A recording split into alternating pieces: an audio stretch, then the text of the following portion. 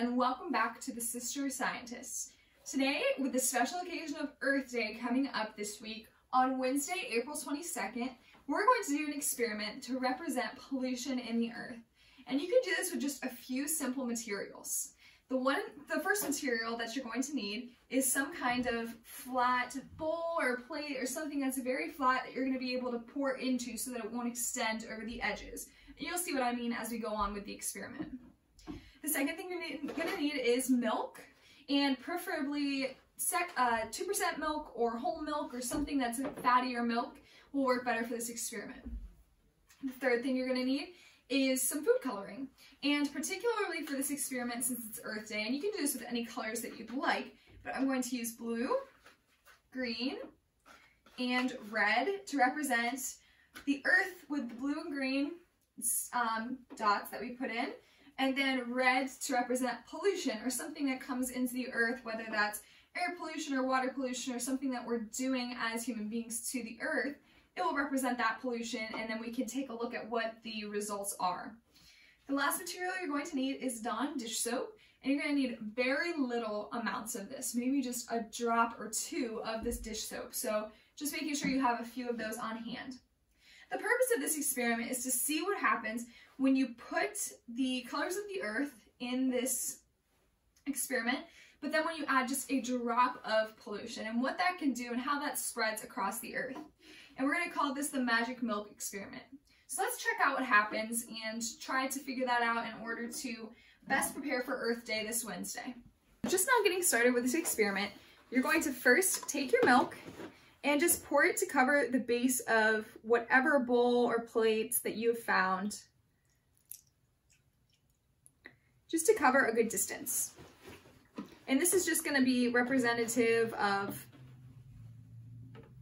the base of the Earth. So there you go. The next thing we're going to do is take the blue and green food coloring and just put a few dots in our experiment, again to represent the Earth. So 3 or 4, 5 maybe. And this will just stay in place like that.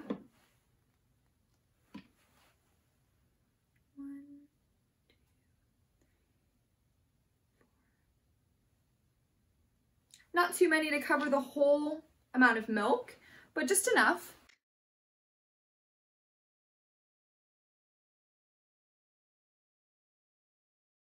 Let's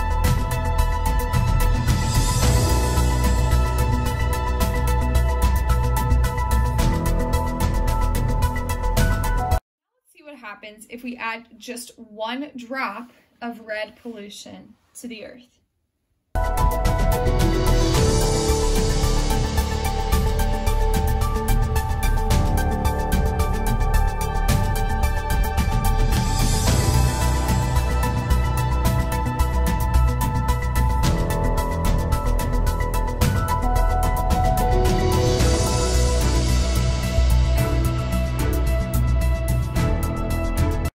The results of this experiment are extremely interesting to me. So you put some green and blue to represent the Earth just in a little bit of milk, and it represented the beautiful colors that happened throughout, a grand view of the Earth, maybe from space.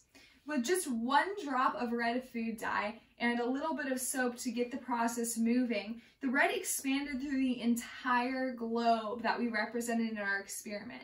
And it went through quickly, integrating with all the different colors and moving in circles. One piece of pollution can expand exponentially more than we recognize. It's important to take care of our Earth so that when we do have pollution, we can find some way to keep it from spreading or to keep it from damaging our Earth. But more importantly, it's important to keep in mind that just one small bit of pollution, whether that's through littering or air pollution, water pollution, can expand throughout the whole Earth just because everything is so connected. So maybe it'll have us think twice before we litter or throw a piece of trash on the ground or do anything that might pollute our Earth, because that's what Earth Day is all about, learning to take care of our planet and to see its natural beauty.